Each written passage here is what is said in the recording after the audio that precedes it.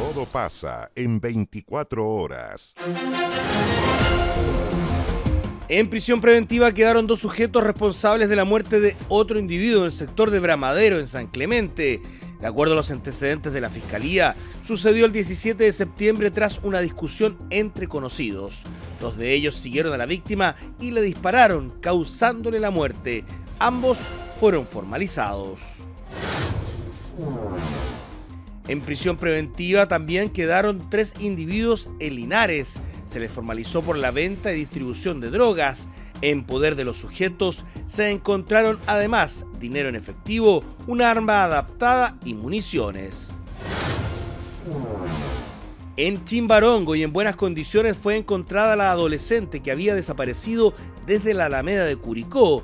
La madre denunció que un expololo de la joven de 15 años se la había interceptado en la calle. Sin embargo, no se detuvo ni formalizó a persona alguna. Todos los antecedentes, la PDI se los entregó al Ministerio Público. Todo pasa en 24 horas.